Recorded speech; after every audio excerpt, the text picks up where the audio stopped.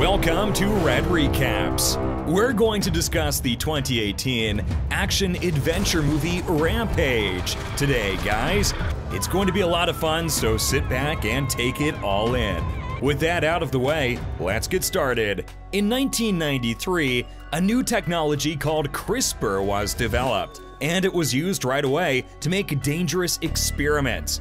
CRISPR has been used to change a lab rat, which has now killed the whole crew on a space station. Dr. Carrie Atkins was the only one to make it out alive, and now she's asking for help from Energyne's top people, the ones who made the CRISPR mutagen. The CEO of Energyne, Claire Wyden, tells Carrie to return the mutagen samples. Carrie goes back to get the samples, but the rat monster is after her. She makes it to the escape pod, but she is released just as the station is engulfed in flames, and the rat was still inside it. However, the pod is damaged and rips open, depressurizes, and explodes, which ultimately results in Carrie's death. The samples themselves are launched into the air and distributed across the entire country. Davis, a primatologist, shows employees Nelson, Connor, and Amy a cage housing an ape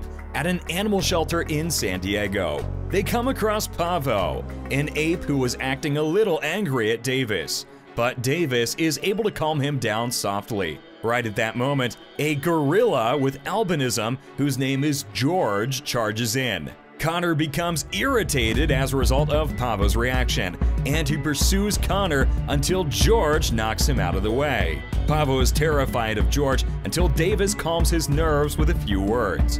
After some time has passed, Nelson approaches Davis and asks him why he finds himself drawn to animals rather than people. Davis claims that there's a natural bond between him and the animals. At some point during the night, the mutagen samples start arriving. One of them crashes into George's enclosure, another into the woods near a pack of wolves, and the third into a river in Florida. In the meantime, a lone wolf is sprayed with the gas as a crocodile consumes the entire sample, and George is also hit by the spray. The following morning, Davis receives a phone call to check on George and see how he is doing. They discover George inside the enclosure with a dead grizzly bear when they get there. Davis can tell that George was the one who was attacked by the bear first, since he has a scratch on his chest from where the creature scratched him. The moment George stands up and walks over to Davis, it turns out that he is around 9 feet tall. Claire's partner is furious that the samples were destroyed, but Claire is unconcerned about it because she recently discovered the location of the samples, which would earn her a significant amount of money. George is put in prison when they find out something is wrong. Davis asks his coworkers if any of them can find an answer to the sample bottle with him. Kate, a geneticist, shows up and says the sample bottle belongs to her. This makes Davis ask her what's inside. At first, she didn't want to talk about the composition of the content, but in the end, she did. She is taken to see George, where she says that George's hunger is due to his rapid growth, which was caused by the mutagen samples. This angers George, so he breaks out of his prison and terrorizes everyone who comes to the sanctuary while running amok there.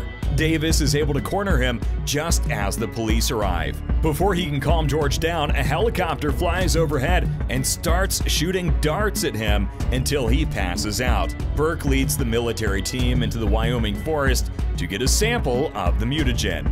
Burke gets in touch with the Wydens and tells them that the container is empty. As the group moves deeper into the forest, they find dead wolves all over the ground and a huge paw print in the dirt. Then, the modified wolf, named Ralph, finds them and attacks them as he runs through the forest. The squad shoots at him, but it doesn't hurt because Ralph picks them off one by one until only Burke is left. He tells the helicopter to shoot at Ralph, but the wolf jumps out of the trees and crashes it into the lake. Ralph catches Burke, and he gets eaten. Harvey Russell, who works for the government, goes to the refuge to put George on a plane and hide him from the public. Davis and Kate are also interrogated. Russell thinks they have everything under control, but Davis thinks it's suicidal to put George on the plane. Russell reveals, after looking at Davis and Kate's records, that Kate was fired from Energine for trying to steal research from the labs. She spent 13 months in prison for this.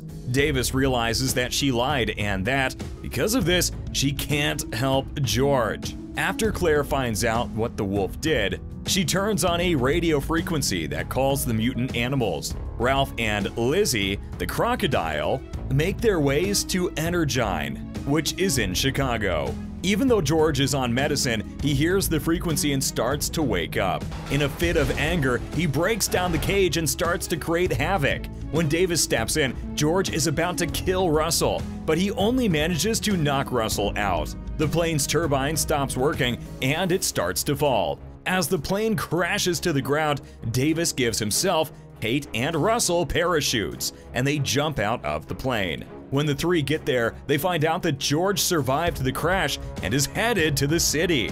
Russell wakes up and tells Davis how much he appreciates him saving his life. He then offers to help him and Kate. At Energine's lab, the FBI gets in and does a thorough search. Based on what he knows about her, Davis makes it clear that he doesn't trust Kate. She asks him why animals are more important to him than people. Davis then talks about how he met George. The poachers had taken his mother, so young George hid under the poachers' truck out of fear. Davis and his group found him, and the poachers were killed in the same way that they had killed the gorillas. Kate also reveals that her brother was diagnosed with cancer while she was working for Energine, and she hoped that CRISPR could cure him, until she found out that Claire was making dangerous weapons with CRISPR. Kate tried to run away with it, but she was caught and put in jail. As Davis, Kate, and Russell head to Chicago, they meet up with a military team that is keeping an eye on George and Ralph. They see that the animals have been called to the city and that they need to find a way to keep them under control. So Russell helps Davis and Kate steal a helicopter and get into the city, because they may be the only ones who can stop the madness. When George, Ralph, and Lizzie arrive in town, the monsters fight each other, causing chaos. Most of the city is in ruins by the time David and Kate get there. The two then run to Energine to find a cure because they know they can't stop them on their own. Davis is able to land the helicopter in the middle of all the chaos, and they run into the building. They find the lab that has the antidote, but the Widens get there first, and Brett takes them away. The two are informed by Claire that the antidote will not return the animals to their original size. Rather, it will simply lower the animals' heightened aggression. Before she leaves with Kate, she grabs the revolver and shoots Davis in the abdomen. The Widens attempt to board their own helicopter in order to escape with Kate and their chemicals. However, the monsters start ascending the tower. After climbing to the peak, George destroys the helicopter, which causes Brett to run away.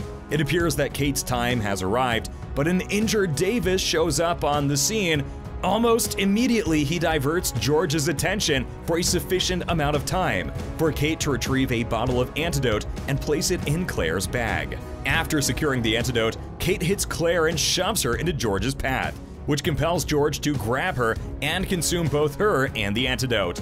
In the meantime, Brett is on his way out of the premises when he comes face to face with Russell, who had only moments ago entered the establishment. Russell informs him that if he wants to be free, he should turn over the laptop that contains his research. Brett takes the offer with delight and dashes out the door. Unfortunately, he was cut down and murdered by a stray piece of falling debris. Ralph and Lizzie also ascend to the top of the mountain, while Davis and Kate wait for the treatment to take effect. Davis and Kate flee in the direction of the Widens helicopter to escape the falling debris and widespread disaster. However, the tower falls apart and crashes to the ground before the helicopter can take off. Despite this, Davis and Kate are both able to make it through, and George has emerged from the ashes to become his former self. On the other hand, Ralph and Lizzie are still wreaking havoc, so Davis and George have concluded that it's time to put a stop to it.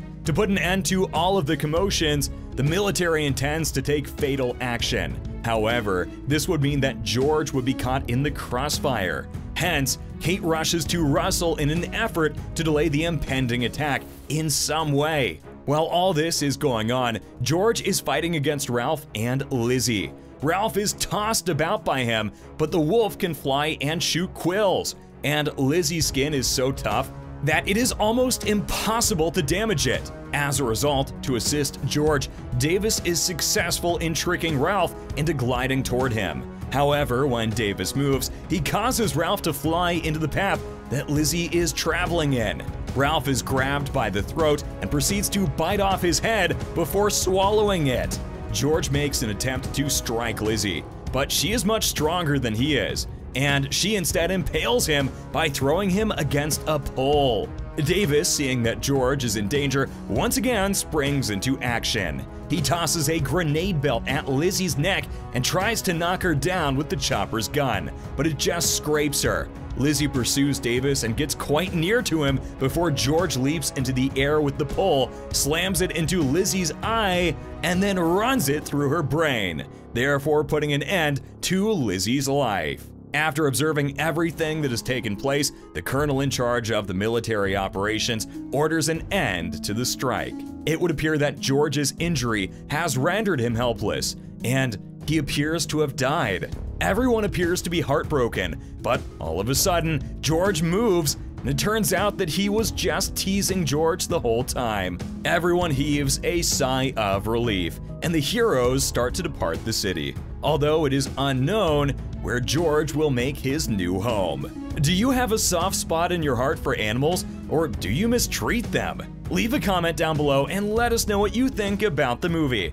As always, thanks for watching Red Recaps.